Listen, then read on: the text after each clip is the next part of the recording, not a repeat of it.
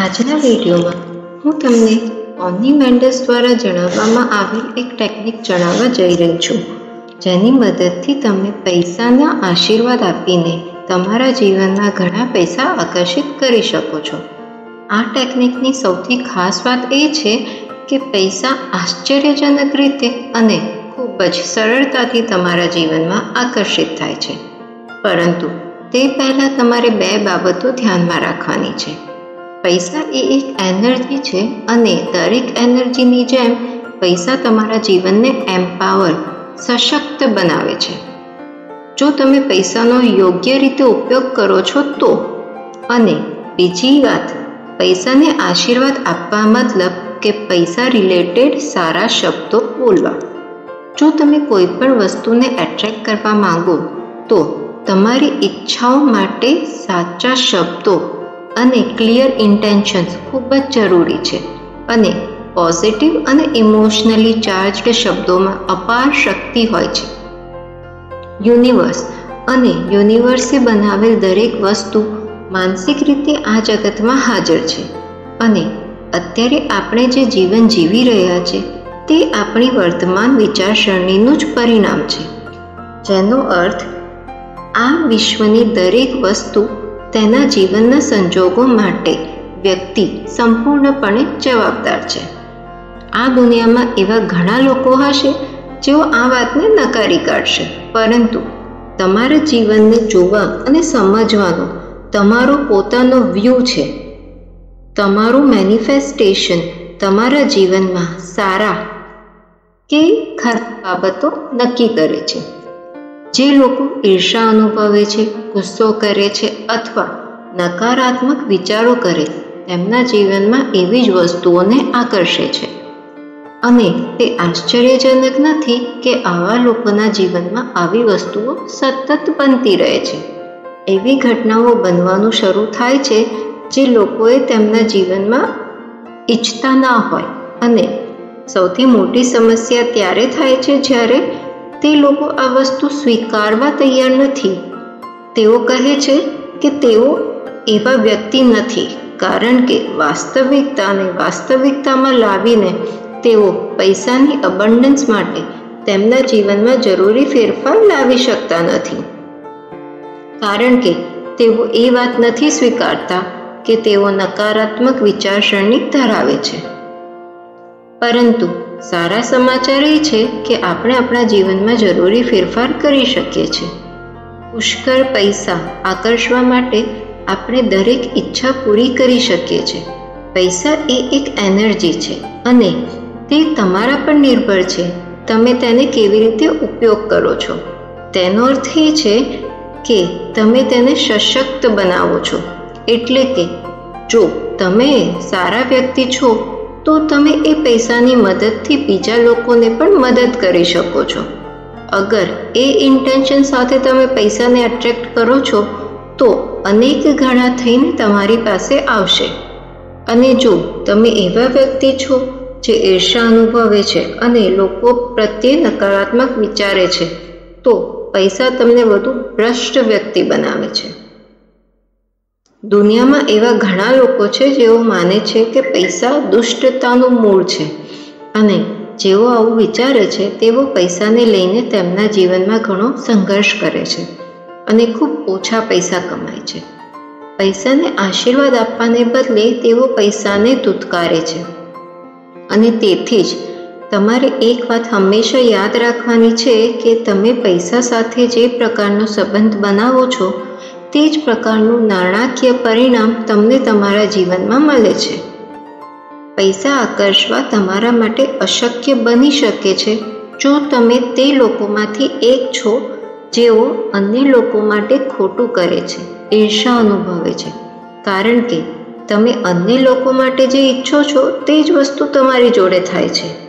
કારણ કે યુનિવર્સ માટે કોઈ અલગ નથી, તેના માટે બધા જ વ્યક્તિ સમાન છે. તમે જે ઈચ્છો છો અને તેના પર વિશ્વાસ કરો છો એ જ વસ્તુ બ્રહ્માંડ તમારા વતી મોકલે છે.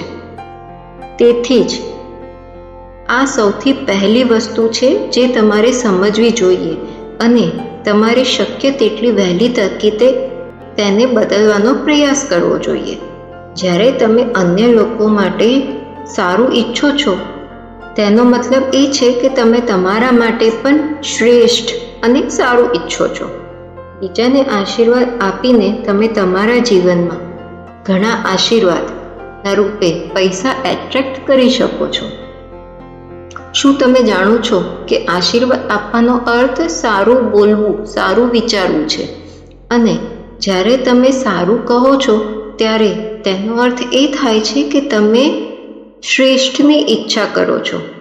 કાંઈ પણ એટ્રેક્ટ કરવા માટે માત્ર ઈચ્છા પૂરતી નથી.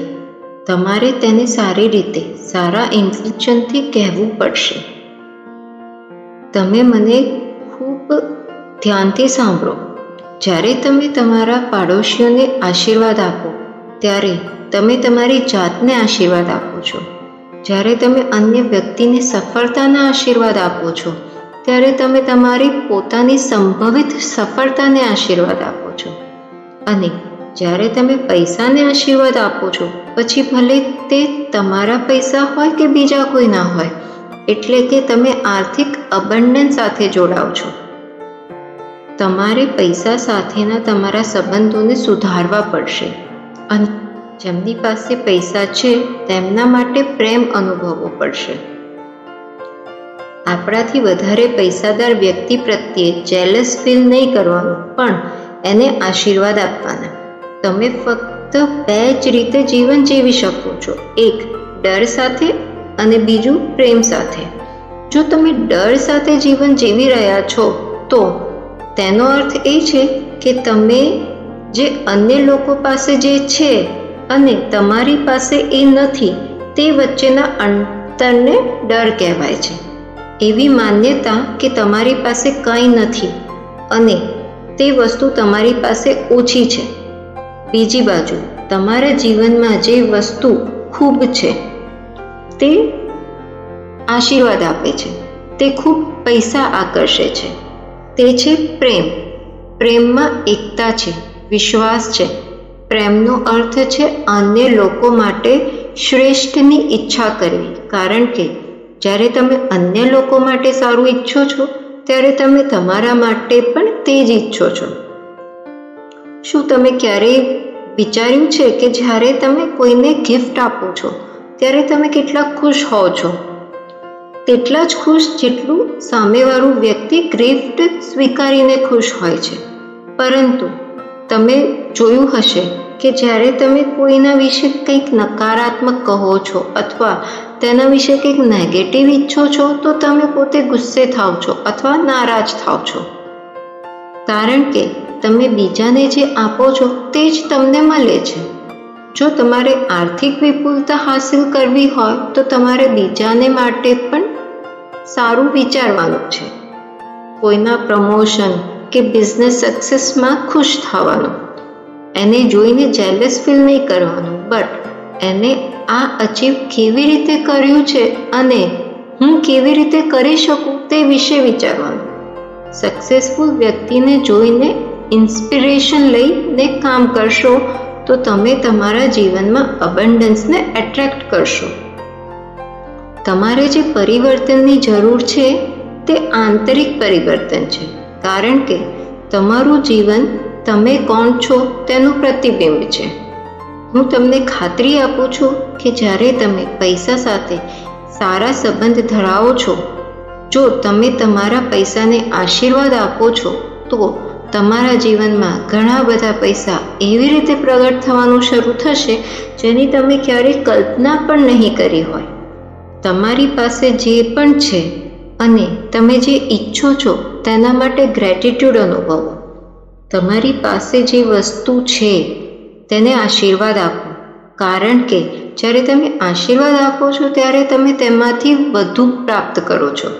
અને જ્યારે તમે તમારા જીવનની દરેક વસ્તુને આશીર્વાદ આપો છો ત્યારે તમે અબન્ડન્સને એટ્રેક્ટ કરો છો. તમે રાઇટ વર્ડ્સ અને રાઇટ ઇન્ટેન્શનથી સુખી અને સમૃદ્ધ જીવન જીવી શકો છો. જો તમે અત્યાર સુધી મારો વિડીયો જોયો છે તો પ્લીઝ કમેન્ટ કરીને લખો કે I feel grateful for everything I have and everything I want to get. Bless my money, my family, my job, my business, my home, and everything I have. And also I bless all the things that other people have. હું gratitude અનુભવું છું કે હું મારા પૈસા, મારા પરિવાર, નોકરી, બિઝનેસ, મારું ઘર અને મારી પાસે જે કંઈ પણ છે હું તેને આશીર્વાદ આપું છું અને અન્ય લોકો પાસે બી જે કંઈ છે તેને હું આશીર્વાદ આપું છું. જો તમને આ વિડીયો પસંદ આવ્યો હોય તો વિડીયોને લાઈક કરો અને ચેનલને સબસ્ક્રાઈબ કરો. નીચે કમેન્ટ કરીને જરૂર જણાવશો કે આ વિડીયો કેવો લાગ્યો. આશા રાખું છું આ વિડીયોથી આપને પ્રેરણા મળી હશે. આપનો કિંમતી સમય આપવા બદલ અને મને સાંભળવા બદલ આપનો ખૂબ ખૂબ આભાર. ફરી મળીશું નેક્સ્ટ વિડીયોમાં.